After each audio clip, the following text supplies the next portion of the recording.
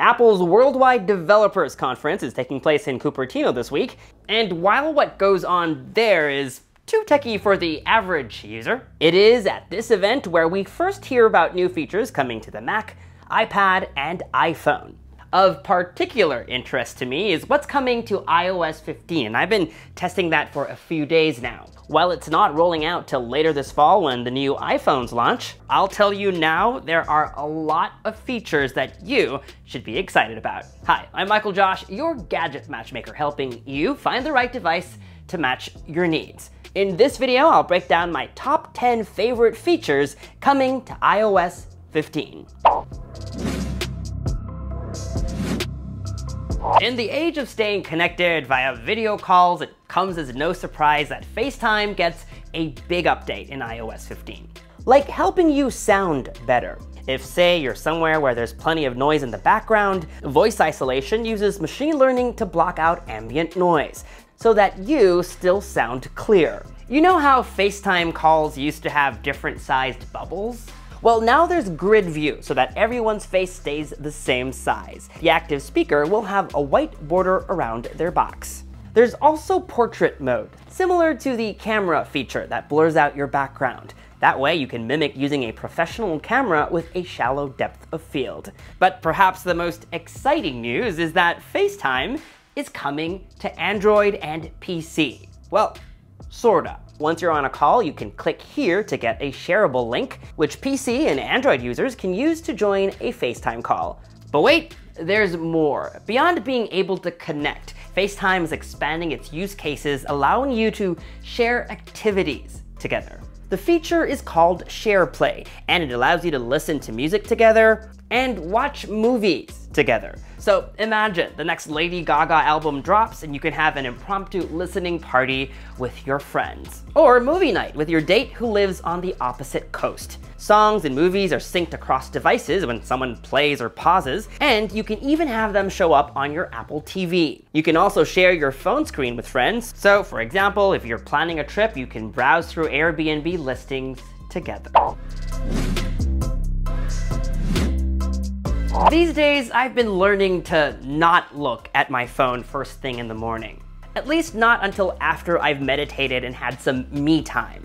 It's been very helpful at keeping distractions at bay, but there are some times where it does make sense to have your phone around. For example, when I'm having my morning coffee and I think about something I have to do, my phone would be great so that I can use my to-do app to enter things that come to mind, but I don't look at my phone because I know once I look, the whole world just seeps into my consciousness. Well, with focus on iOS 15, Apple hopes to solve that problem. It's meant to help your phone be more of a tool than a distraction. Think of it as an expanded version of Do Not Disturb mode. To access it, swipe down on Control Center and long press on Focus, where you can create different focus areas. So, for example, you can set it to only get Slack or email notifications when you're focusing on work, or in my case, I have a focus area called Mornings, where notifications are turned off, except for Mom, because Mom can text me anytime she wants to.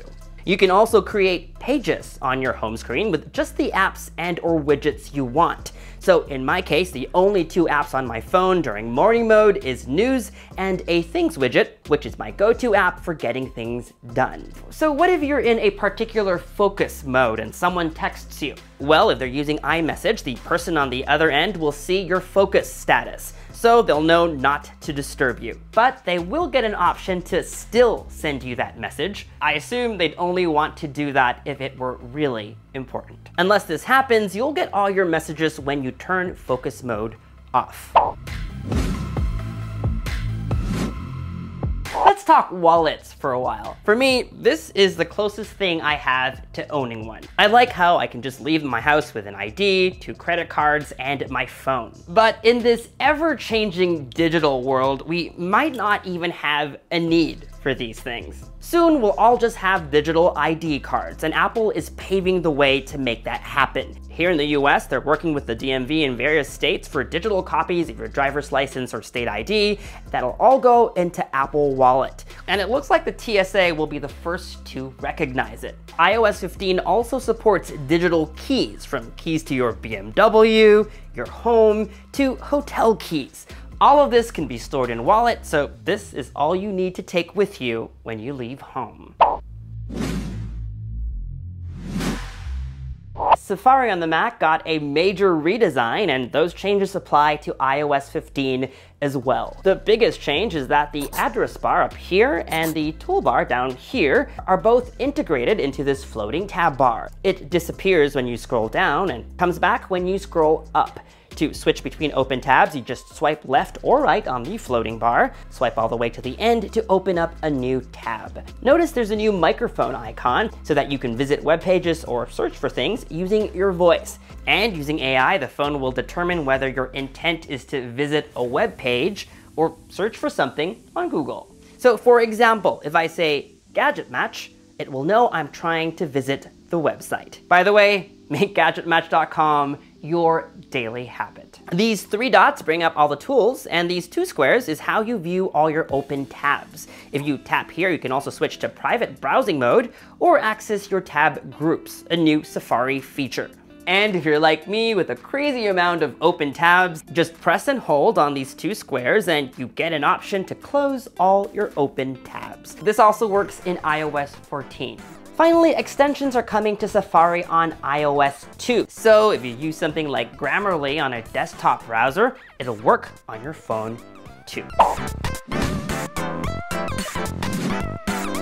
Messages get a whole bunch of features like shared with you, so that when people send you links, they'll appear in a section in Safari, or music, podcasts, and TV show recommendations show up in their respective apps. So when you're using one of these apps, you'll get a reminder to check these videos, podcasts, or movies out.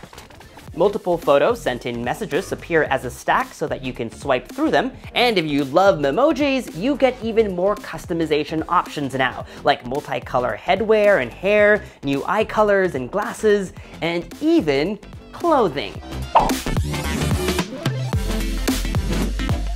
This next feature I love because it treats text on an image like text you can copy-paste. So for example, you have this photo of a signboard, you can just highlight the text and tap Lookup to get information about it. Or perhaps you took a photo of a number on a napkin. You can highlight the text and either place a call or add that number to your contacts. Or maybe you have a photo of a billboard in another language, you can highlight the text and tap Translate.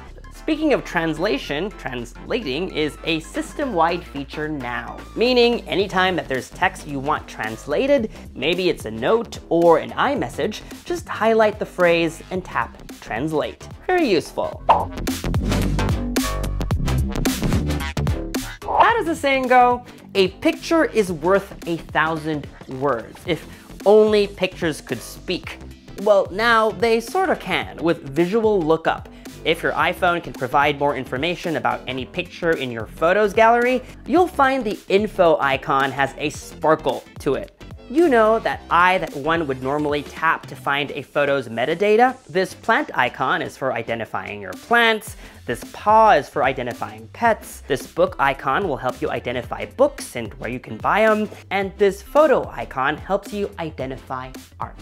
Just in case you need to pretend to be more cultural. Notifications on iOS 15 are redesigned too. I like the way they look, and I think that's because the icons and contact photos are larger. So even a quick glance gives you a rough idea of what's up.